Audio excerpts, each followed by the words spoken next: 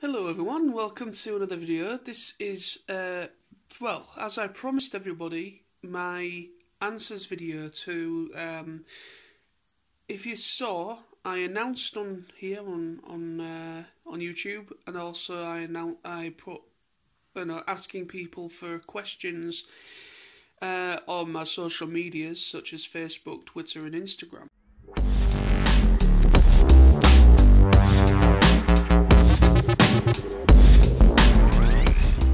I got a few responses, really awesome. So I just want to say thank you to those that actually did participate. Yeah, and so now I'm going to answer those questions. I mean, I don't think it's going to be a massively long video, but it kind of depends of how complex some of these questions are. And it might take me a bit to kind of wrap my brains and think about it. Let's do it, shall we? Let's do it. So this is my Ask Me Anything Q&A response video.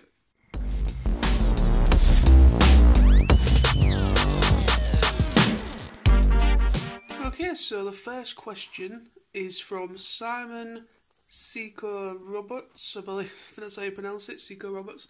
Basically, so Simon's question was asking me what am I looking at getting from the Transformers Siege line. So that is the first question. So all these questions are I'm gonna pop up a bit of editing magic. I'm gonna pop them up so you can read them as they were posted. My answer to that is, well, I actually own a couple of the Siege line. I own Hound, Optimus, and Megatron and Sideswipe at the moment. And I'm not looking at getting loads of them because I generally don't have the space for like a whole line. But I do like the look of the new Jetfire that's coming out. I also like the look of excuse me. I also like the look of Shockwave. So I would probably say Jetfire and Shockwave are probably on my radar at the moment. So they're the two I can think off the top of my head so far. Okay, so the next question is from a good friend Julia, or J Hannah, she's known on YouTube. Check the description below for a link. She is an amazing musician on YouTube. Really awesome. And she asked me a question, mainly a TF Nation related question, saying, what are your top 3 things you are looking to maybe do at TF Nation 2019? Well, at the moment, I don't want to sound like a broken record, because I have mentioned this a few times, but it's a little bit 50-50 whether I'm actually going to be able to make it this year. But to answer your question fairly, if I do happen to be able to make it, I really hope I can make it. If I do happen to be able to come, then basically the 3 things I always enjoy doing is meeting the guests, meeting you guys, the people that go there, the attendees, basically the guests and my fellow friends and people that I've met off YouTube and so on. Always love to do those 2 things. And the third thing is simply just to have fun and forget about the world outside and just escape for a couple of days. And that's pretty much the 3 things. To maybe add an extra bit to that, there is a couple of panels that I'm looking forward to that have already been announced. There's one, I think, on the Friday, some point in the Friday afternoon. That sounds pretty interesting, and apparently it's you can't record in there. It's like you have to be there to actually see what's been said, and there's strict no recording allowed. So that's kind of intriguing me quite a lot. So that is certainly something on for the Friday so far that I want to meet, and obviously Greg Berger and obviously Peter Spellos. It's a no-brainer. So the next question is from John Grieve. And he asks me, what are my plans for my channel? So do I have any plans for my channel? So, not not off the top of my head, I don't know. Not off the top of my head. I pretty much, when it comes to my YouTube channels, I play things by ear. I upload when I want to upload. I've got no structural change planned, if that makes any sense. Yeah, I'm just sticking to still make videos for those that are subscribed, and just keep making videos. That is my plan. I plan to hope to continue that. But as for plans, I've got no plans to really do any changes to my channel at this moment in time. I mean, literally, YouTube for me is literally just a hobby at the end of the day, and I don't really invest myself that much into my channel.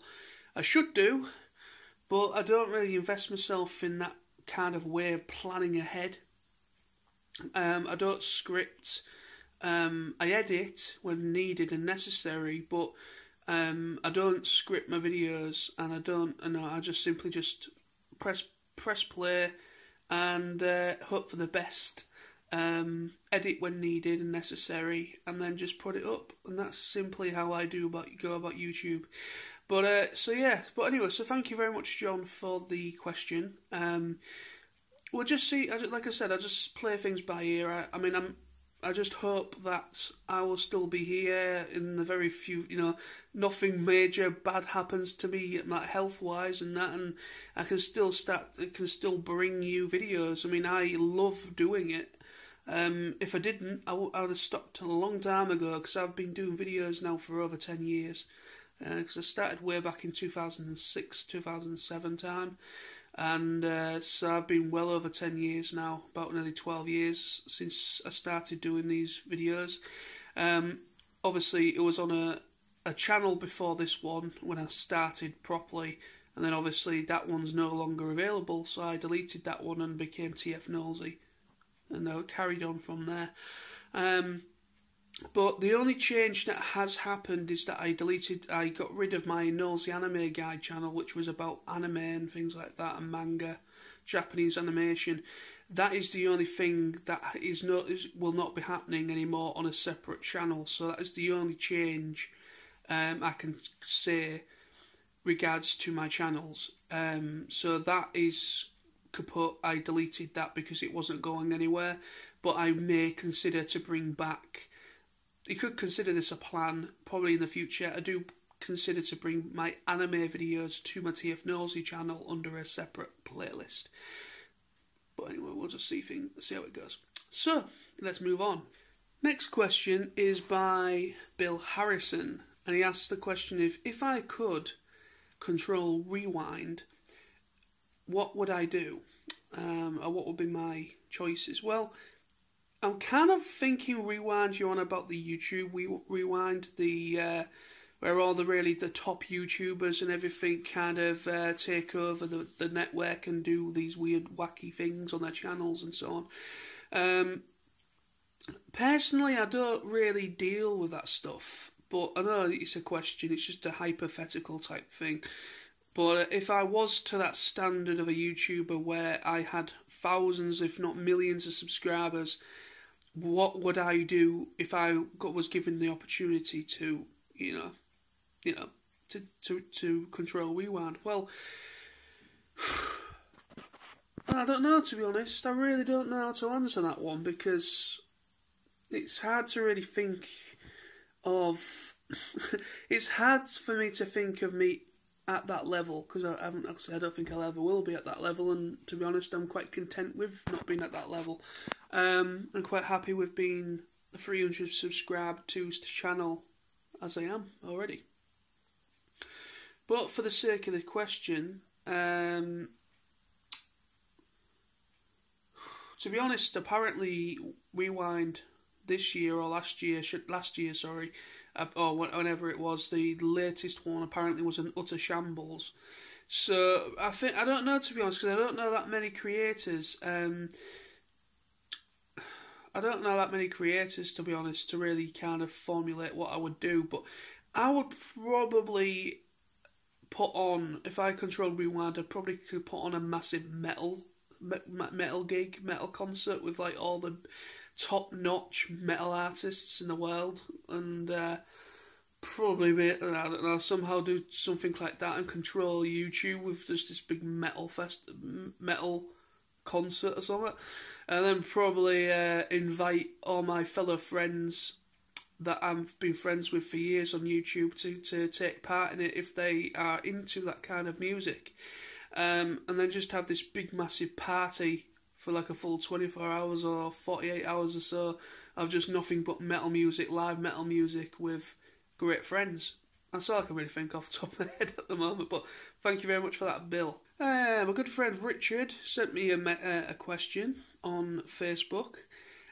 He asked me a question of what anime or manga would you like to see get given a major live action adaptation. This is obviously because Alita Battle Angel is currently out at the moment, and it's doing really, really well with fans of the manga and general audiences alike, and it's doing really well. And so what anime, manga, series or movie would I like to see made into a live action? Thank you very much to Mr. Yeti, Richard. Thank you very much, my friend. That's better. Let me think. We've already had Death Note. We had obviously a couple of about 2 or 3 Japanese movies, like back in the early thousands. Then they did a live action series in Japan, but I don't know how well that did. Then obviously there's the American remake of Death Note, Netflix's version, which is just crap. Obviously our Ghost in the Shell already. We've got a Cowboy Bebop apparently. I think it's a live action series coming to Netflix, I think. That's been greenlit, so that's something about Cowboy Bebop live action is happening. I would love to see. I don't know how you would tackle it, because it is a very, very difficult movie to understand. The story is really quite complex, and a lot of people that have watched this film just do not understand what the hell is going on with it, but yet they still love it. And that would be Akira. Akira is a infamously well-known. Whether you're a fan of the franchise or not, many people know of this series, of that movie. Sorry, and it just is the art style and the depiction and how that film comes over is like nothing I've ever seen before. And it really was a big. It still is a staple of Japanese animation even now. And I would love to see how they would be able to tackle such a complex movie such as Akira, and bring it into the live action as a live action Hollywood movie, or whether to do it in Japan, make it a full Japanese cast, because it is all Japanese characters in a dystopia type deal, Tokyo. Another one I would like to see. We've had Bleach as well. We've had a live action Bleach film, which is great. I would like him to attempt another Dragon Ball movie in the future, but do it properly, do it justice, follow the actual story as intended by Akira Toriyama. That would be good as well. Another one, I'd like a live action movie or a possible series. Maybe it might work better as a series, live action series. And there's a manga series that's been out for a while, and it's finished. It's all wrapped and finished. But there's a manga series by the people that created Death Note. And the same people made a manga called Bakuman. Yeah, Bakuman. And it's about 2 young kids that are in high school, in high school, and they were big fans of manga and anime. And they kind of meet each other really weirdly. The main character, well, one of them is an incredible artist, and the other guy is a really gifted writer who loves writing, writing and everything. They both come together and they create their own manga stuff, and it shows you the inner workings of what it's like in the industry and how stressful and how hard it is to compete with other rivals and other manga artists and mangakas or whatever. And it really is a very insightful and incredible read. And if nobody's checked out Bakuman, or if you've never heard of it, go and check it out. It is incredible.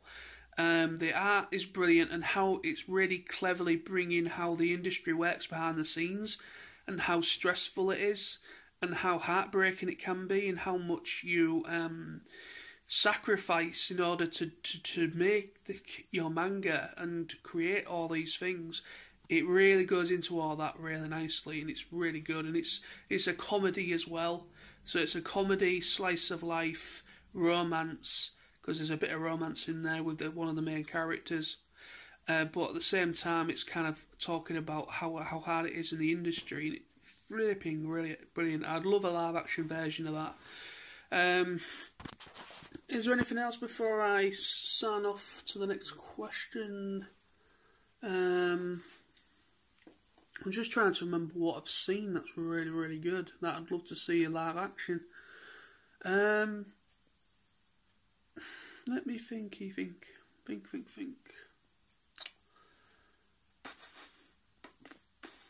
I would probably...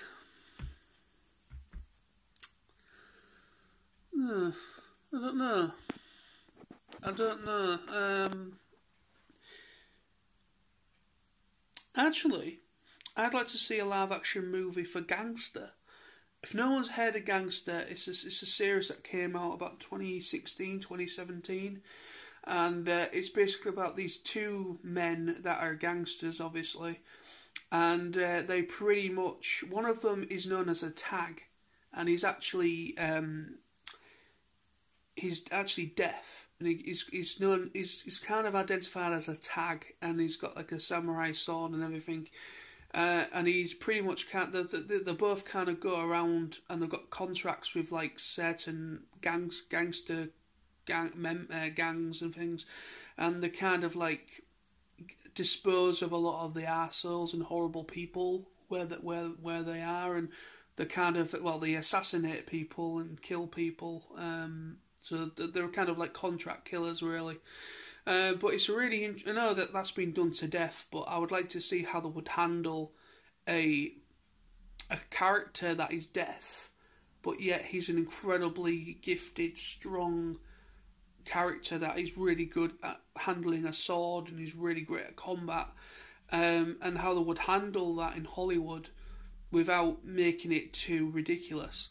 Because, I'd love to see that, because you don't see many characters that are kind of like an anti-hero that have a disability, such as being deaf or you've had blind in the past, but I haven't really noticed it about anyone that was deaf. So I'd like to see how they would handle Gangster as a live-action movie, possibly in the future. But anyway, thank you, Rich, for that, and let's move on. So this next question is by Stu McColl, and basically he asked a question of, have you considered on doing top 10 lists on your TF Nosy channel or your channel? Now, so that's an easy question for me to answer, because yes, I have. I've done a couple of them actually. I've done a top. I've done top 10 favourite Transformers series, I think. Or top 5 series. I've done a couple of top 5s and maybe a top 10. I haven't done many, but I have done them in the past.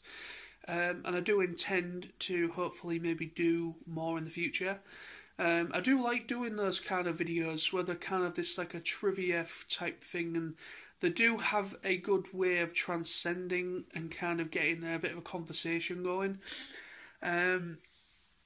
in a good way, not in a bad way. They're a good way to kind of get people think, oh, you know, the thing is about top tens, you can look at them in both ways. Some people kind of do top 10 lists, and they purposely they kind of say my top 10 worst characters, and they put all the really popular ones in there, or really well-known characters in there, just to kind of trigger people on purpose, and kind of spark a negative response, just for a comedy effect, really. There's quite a lot of that on YouTube, but with me, it's just honest opinion and my honest choices and picks for those lists.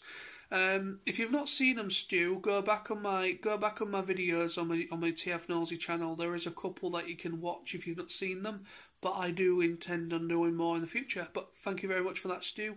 Cheers. And the next question is from from Sam from 005 Firestone 1989. Basically, he asked me, has YouTube over the past 10 years helped you? So has it helped you? I don't know what he means by helped me, but basically it's an interesting question he brings up, because like I said, answering to John Grieve, basically I said that I've been around for quite a while. Me and Sam have both been around about the same time on YouTube. I mean, my first YouTube channel I made, well, I generally did it basically back in 2006 time, because you had to have a YouTube channel. Back then you had to have a YouTube channel in order to actually comment on people's videos and to get involved. So I just kind of made a YouTube channel just in order to communicate with people. And then basically over time, and then saw other people making videos about Transformers and nostalgic stuff being uploaded. And it kind of got me wanting to do my own stuff. So over the 10 years, answering Sam's question, I think to a point it has, because there has been a lot of ups and downs, basically kind of mistakes that I've made over the years that I have I have learnt from, and I continue to make videos regardless of what people's opinion of me is, and I always stick to my own way of doing videos, and I don't stray off that. I don't adopt a persona in order to get views and subscribers. I'm a very honest person, and some people don't like honest. People think honest is boring. That's their opinion, they're entitled to it, but end of the day, I am me. I'm honest. I've always been an honest person, and I don't intend to change anytime soon.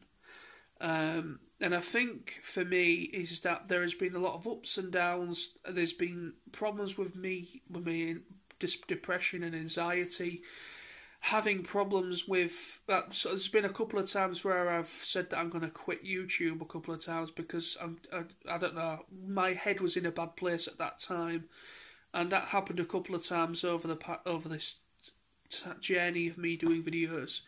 And but that's life, you know. Life likes to chuck the kitchen sink, the front door, the back door, you know, everything. Just chuck it at your face, and then you've just got to try and either deal with it or move out the way of it, and then just move on with your life. I don't know, but it's, you know, like everything, life. You know, you progress. You learn a bit more. To be honest, my videos haven't really changed all that much. I mean, I'm probably a little bit more. YouTube's probably helped me more in the ways of communicating with people, expressing myself more, being a little bit more that way. When I started off making YouTube, I kind of did the whole hands kind of thing.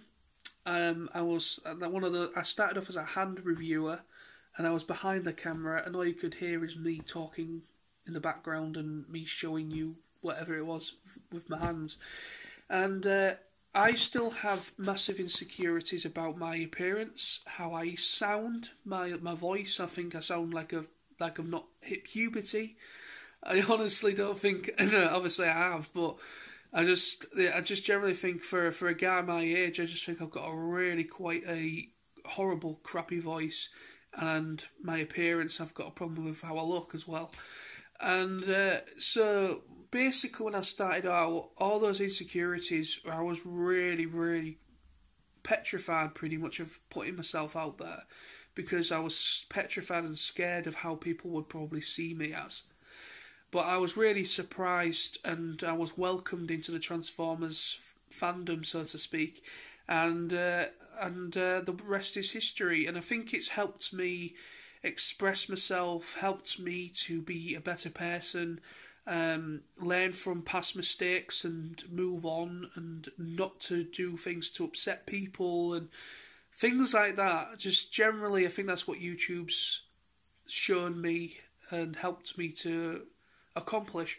And also through making YouTube videos, I've made some great friends as well that hopefully I will never lose contact with, but hopefully not. But I've made some great friendships as well as with me making my YouTube videos, so it's all fantastic. But anyway, thank you very much, Sam, for that. And that is it. That is all the questions that I was sent in. I have gone. Well, basically, every question I got, I took a screen cap of it. So, but I've not had any since. I did ask on Thursday evening. I asked if anyone that hadn't to come forward, but I didn't get any more responses. So there we go. That is the response that I got. So thank you to Jehan, Julia. Thank you to Rich, Richard, Bizdo Yeti. Thanks to Stu. Thanks to John Grieve, and to Sam, and to everybody that got involved. Thank you ever so much for getting involved. You are all awesome. Those that didn't get involved, fine, no hard feelings. Not everybody's into the whole Q&A thing, and to be honest with you, some people just don't want to be involved in my videos. Simple as. But I'm not going to take that as a bad thing. I just think some people just generally don't want to be involved in anything that I'm doing. That's life. You can't please everybody. You just got to move forward and do what you think is right, and do what you do what is best for you, and that's all you can do. But anyway, so thank you ever so much again to those people, and I hope you enjoyed the Ask Me Anything, my very first Ask Me Anything Q&A video, answers video. I may do one of these again in the future, but I'll give enough space and time in between this one and the next one. But I will see you again very soon on YouTube, on this channel. Subscribe, comment and rate for more videos from myself. And by all means, share my stuff as well. That's also cool. But yeah, thank you very much. See you soon. Bye-bye.